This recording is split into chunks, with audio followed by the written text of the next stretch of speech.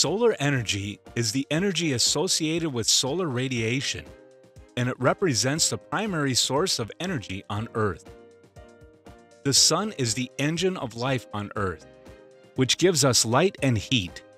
Its radiation, used by plants to grow, passes in the form of chemical energy to living organisms that eat plants, and to others such as humans who feed themselves with animals and plants.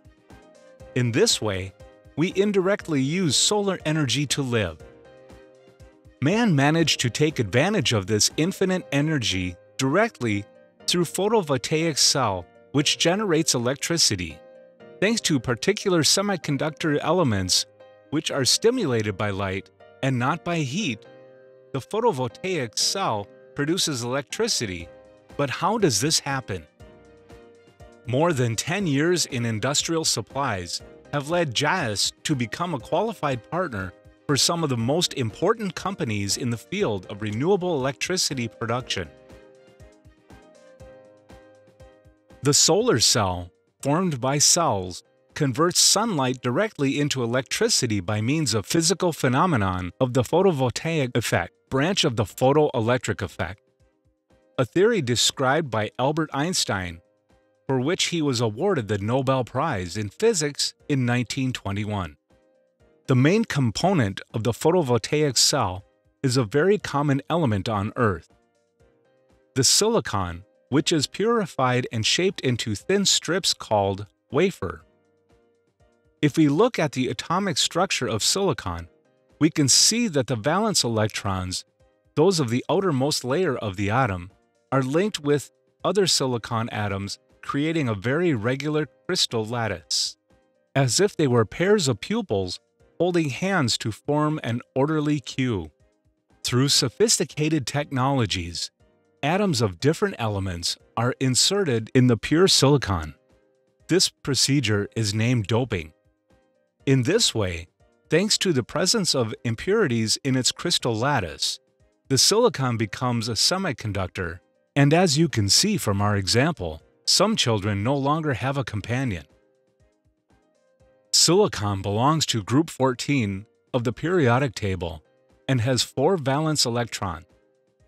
If the dopant atoms belong to the elements of group 13, which has 3 valence electrons, such as boron or gallium, a p-type semiconductor, and an electron hole will be obtained.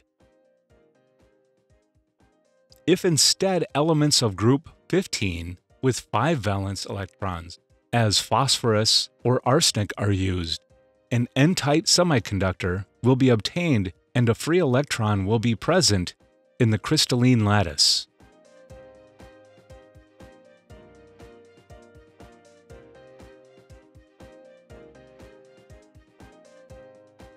In a silicon solar cell, the p-type semiconductor foil is coupled with an N-type semiconductor foil, so composing a p-n junction.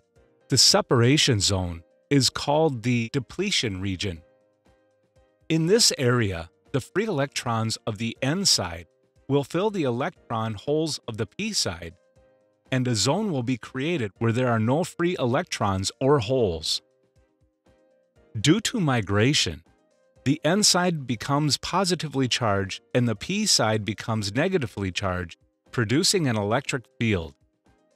The outer layer of the outmost N-type is much thinner than the outer layer of the p-type, to allow photons to reach the depletion region, where, due to the photovoltaic effect, some bonds break, and electrons, holes, and free electrons are created. Thanks to the strength of the electric field, they are pushed out of the junction area, generating an excess of electrons holes in the p area and the excess of electrons in the n area, thus creating a difference of electrical potential. By connecting an external circuit to the 2 layers, an electron circulation is obtained. That is a direct electric current flowing from N to P, and the electrons of N will fill the electron holes of P again. Whether it's your house or the Badla Solar Park, the largest photovoltaic system in the world, the panels must always be clean in order to maintain their efficiency. Then, the current flow is conveyed to an inverter, which transforms the direct current into alternating current. The latter passes through the transformer, which increases the voltage of the current to be fed into the electricity grid. Finally, there is a counter to detect the amount of energy produced. If you want to learn more about the operation of the inverter and transformer, watch our previous videos. If you found this video useful, please let us know by leaving a like and a comment. You can also share it. And don't forget to subscribe to our YouTube channel. Find out our next project by visiting our website, JAEScompany.com.